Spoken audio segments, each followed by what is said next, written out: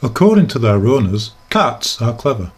But what do cats know about physics? Episode 2. Refraction. Hey Jasper, you like watching science programmes. What do you know about refraction? Well, I'll know that waves can be represented by wavefronts. The wavefronts can be the crests of a wave. I also know that refraction occurs when the medium the wave is travelling through changes. For light, this means the medium changes optical density, and this changes the speed of the wave. For example, as a light wave enters glass, the wave refracts, or changes direction.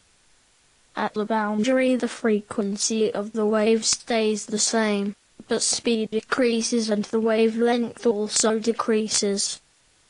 This is different to reflection because in reflection, although the direction of the wave changes, the frequency, wavelength and wave speed all remain constant.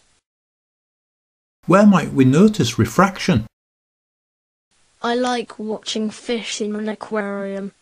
At the correct angle I can see the same fish in two different places. That's due to refraction.